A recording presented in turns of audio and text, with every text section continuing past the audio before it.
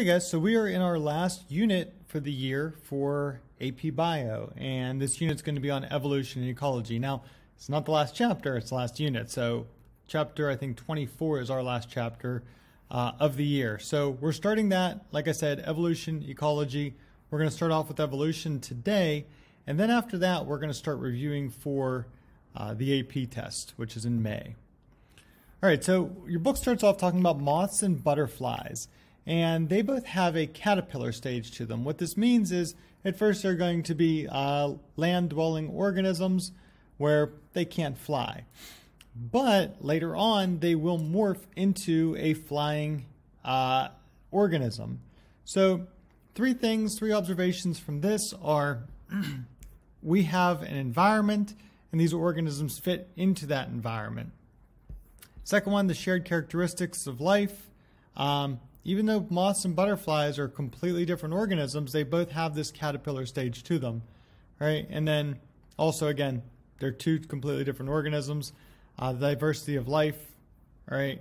Two completely different organisms turning into still two different organisms, but they share some things with one another. They both have wings, okay? All right, so going back a long time ago, 150 years ago, to Charles Darwin. And what Charles Darwin did was he published this book called The Origin of Species. Now, Charles Darwin, I know you guys know the story about him going to the Galapagos Islands. We'll talk about that a little bit. But he came up with his idea of descent with modification. Now, when Darwin was on the Galapagos Islands, he noticed that the species there now looked somewhat like species from a long time ago. And they studied fossils and different things in the rocks, and he was able to make observations and connections between them. So Darwin did not say evolution. What Darwin said for his phrase was descent with modification. So he tried to steer clear of that word evolution, but later on it blossomed into evolution. But what he was saying was that organisms actually descend, they go through generation to generation to generation with different modifications. All right, so let's go, we're going to talk about Darwin. We're also going to talk about what happened before Darwin. Now, as I said, guys, Darwin was on the Galapagos Islands. He studied so many different organisms on there, okay? Along with reptiles, he also studied the birds, the finches, that was the main one. But he also even studied all the orchids on the island and different plants. So it wasn't just animals and things in the animal kingdom or the reptile kingdom. It was actually plants as well. So let's go back throughout history. Now, I'm not trying to get biblical on you here. But a long time ago, ancient Greece, there was a philosopher named Aristotle. And what Aristotle did was he arranged different things in the universe in quotations there, based on kind of like a step system. You can see all the steps there, and at the top step would be the most important one.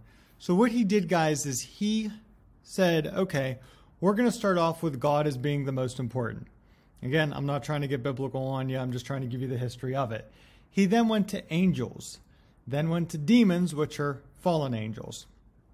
He said below that, we are going to have the stars and the moon.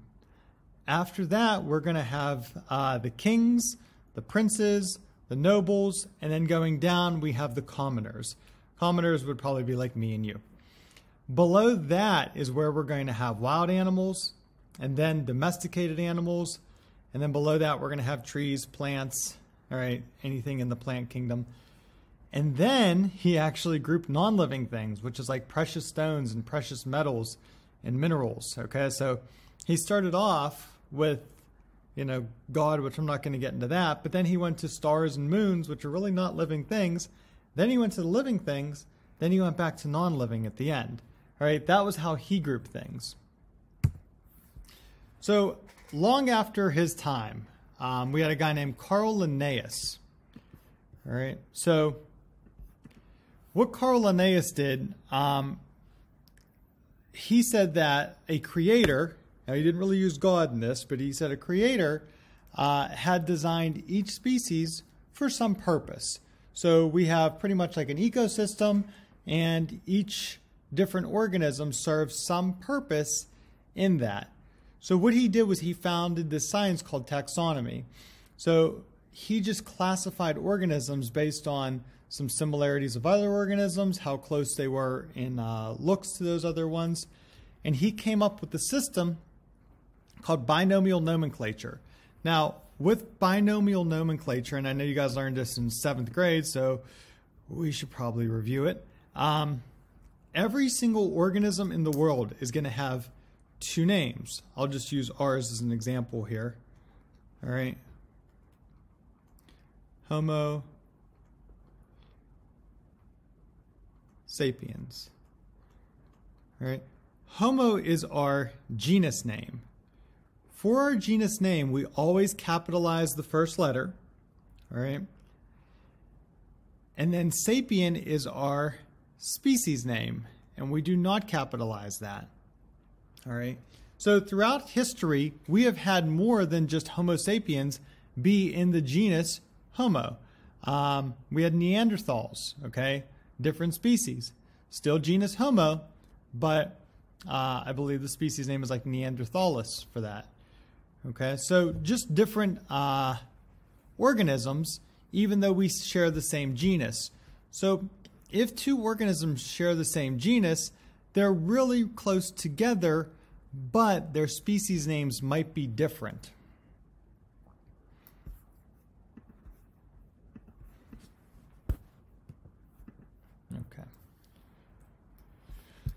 Okay, so as we already talked about, guys, Darwin, when he was on the Galapagos Islands, he studied a bunch of fossils.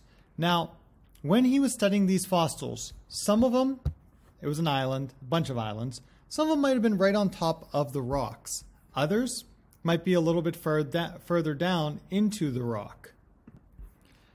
During the rock formation, we had different levels of rocks. And if we look at it, like, I know it's hard to see because we usually don't have cross sections of rocks, but if you look at the Grand Canyon or things like that, we get to see all of these different rock, they're called strata, all these different layers of rock. And each one, as we go down, represents an older rock. Okay, so as we go down in strata, the rock is obviously more ancient.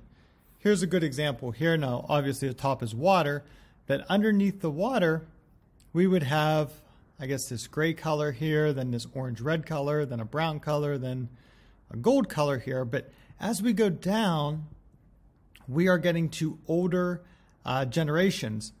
Now, with Darwin, he was studying all these different fossils that were located in these rocks. So he knew if there was a fossil right here, he knew that it was pretty recent. If we found a fossil down here, he knew that it was a little more ancient. What he was able to do, if we call this number 1, this number 2, he was able to compare number 1 and number 2 with different organisms that were still around and see, hey, what similarities are there and what differences are there between them.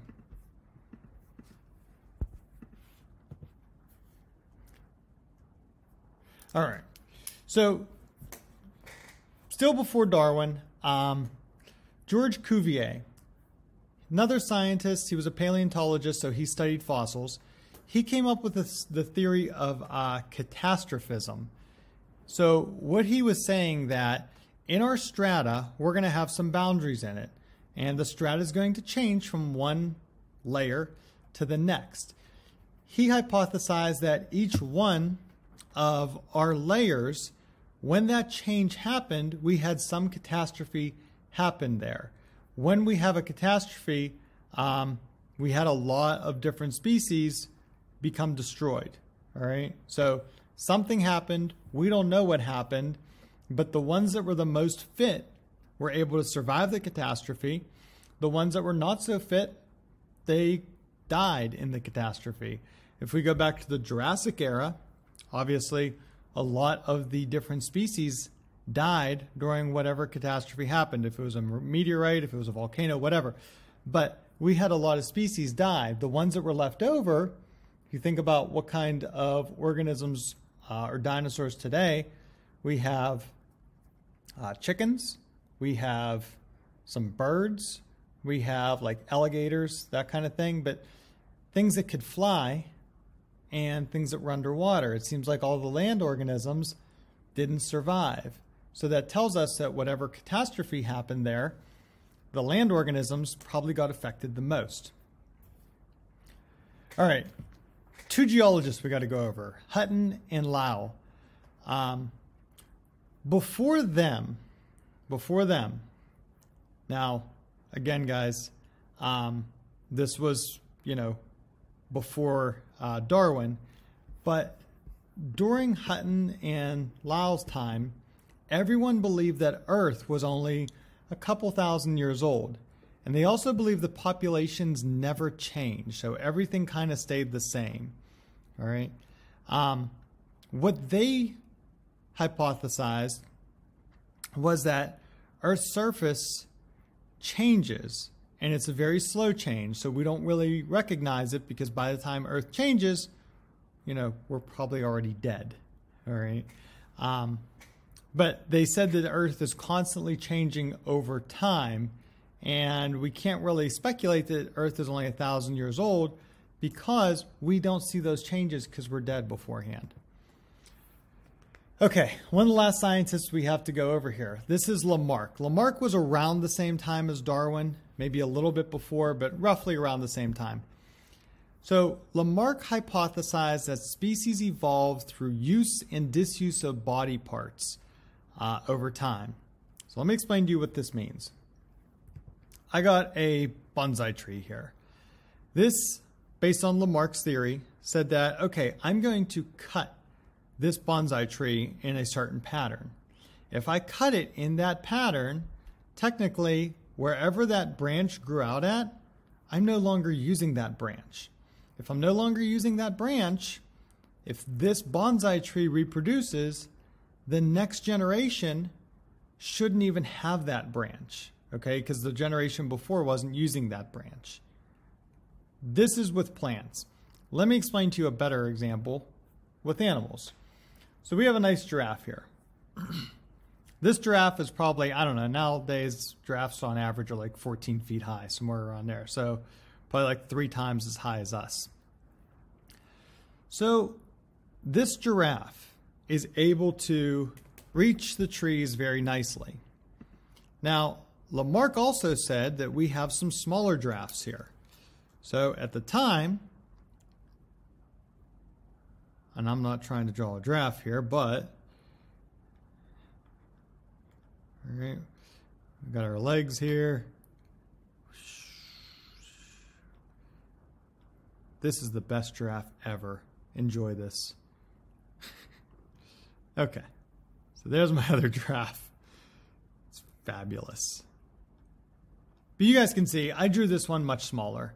Now, is it a good giraffe? No, it's horrible. I get it, but this will help us with our analogy here. Lamarck was able to find in the fossils, hey, look, there's giraffes with short necks. And he also found that there's giraffes with big necks. And he found that the short-necked giraffes were a little bit further down in the fossils than the long-necked giraffes. So here was his hypothesis. Lamarck said that, okay, I'm going to predict that the short-necked giraffes, they really wanted that food up there. So what happened was they really stretched their neck as far up as they could, right? And over time and over generations, their neck actually got bigger and bigger and bigger because the ancestors were trying to stretch up as far as they could. So the kids were able to actually get bigger necks. Okay. Now, this was absolutely incorrect. That did not happen. In reality, the situation was much sadder than this. What was going on, guys, was that the short-necked giraffes first ate all this vegetation down in this area. All right. And there was a bunch of short-necked giraffes, not just a few. So all this vegetation right in here got eaten by the short-necked giraffes. After that was all gone, they pretty much ran out of food. So now they had to try to reach up and get this vegetation up here. Problem is they couldn't reach it, and they tried, but they couldn't get it. The long-necked giraffes, they were able to eat up there, so they still got food. The short-necked giraffes, they unfortunately, sad story, but they were unable to get food.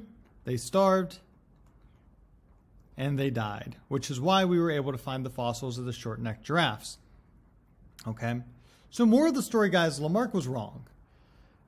Characteristics throughout like an organism's life, so this giraffe trying to reach up and maybe get a bigger neck, that's not going to be passed on the next generation through genes.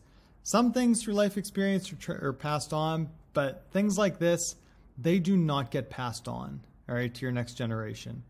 This is a trait. This is something in your genes.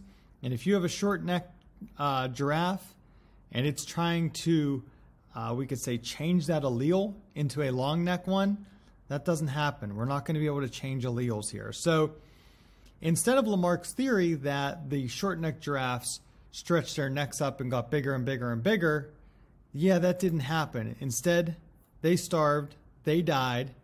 The long-necked giraffes were able to eat more.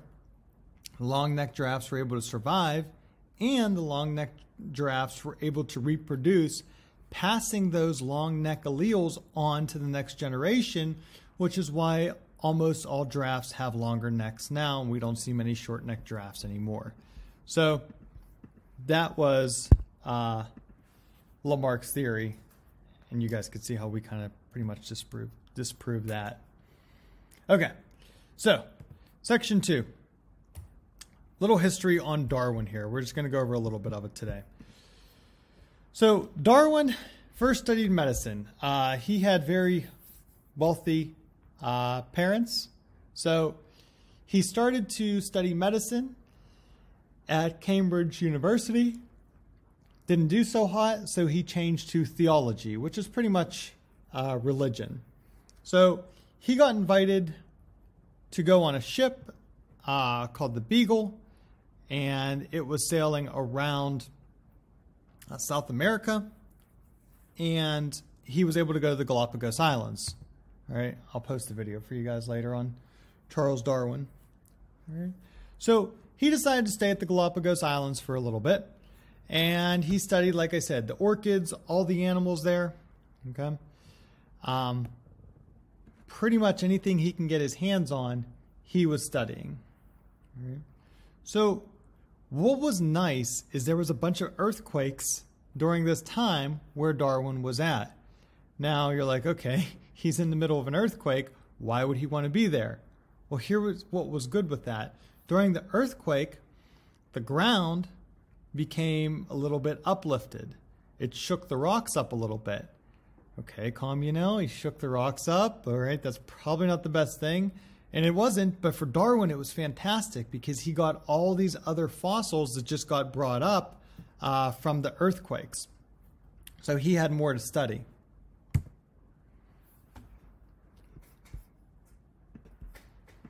So we talked about Lau, and he thought that Earth was over 1,000 years old. People only thought at that time Earth was a few thousand. All right. He didn't really give a number to this, but he's like, okay, maybe 6,000 could be our number, and maybe it's over that, maybe, it's way over that. Okay, so he really wasn't sure, so he was speculating. All right. When Darwin was on the Galapagos Islands, he said that, okay, we had South America. And he thinks, okay, maybe the Galapagos Islands were a little bit off, and some animals, some organisms came over to the Galapagos Islands. And when it says there they speciated on the islands, what this means is they came to there was a need for that species there, and if there was a need for that species on the Galapagos Islands, that species stayed there, it thrived there, it was able to live there with whatever things it needed. So here was the whole path of the Beagle. All right, like I said, he stayed at the Galapagos Islands over there, and that's where he studied everything. So it was just off the coast of South America. All right, so for this one, guys, Darwin was not the first person to mention that evolution occurs. Now, we talked about Darwin used, descent. He used that instead of evolution. He was talking about organisms descending and modifying. So he was not the first person. There was a bunch of people before Darwin that said, hey, evolution exists, okay? Darwin was the first person to provide evidence of evolution through all of his fossils and all the different orchids that he studied. He was the first person to actually provide data for it. All right, and then he talked about the finches. So we'll go over the finches, and then we will call it a day here. So this will be our last slide. But if you guys look at the finches, Darwin said, okay, I think they all originated from one type of finch, and then the beaks began to change based on what they had to eat on a specific island. Now, originally, all of these different finches were probably on all of the islands. So we had this one eating the flowers, the cacti, this one eating seeds, nuts, and this one eating insects. That's why its beak is nice and small, so that way it can get into trees and under bark and things like that. But what happened was maybe one island had all seeds and nuts on it. So this one was able to use its big beak to crack all the seeds. These two were not. So on that particular island, these two either died or went to another island to find food, one or the other. Okay, if they stayed, they definitely died though, because there was no insects or cacti or flowers or whatever. Okay, so every island had a different food source, and those different food sources determined what birds were going to thrive out on that island and which ones are either going to have to find new food or die, essentially. All right, guys, so let's stop here for today. I think that's enough for us to chew on with Darwin, and I will see you guys tomorrow. Have a good rest of your day.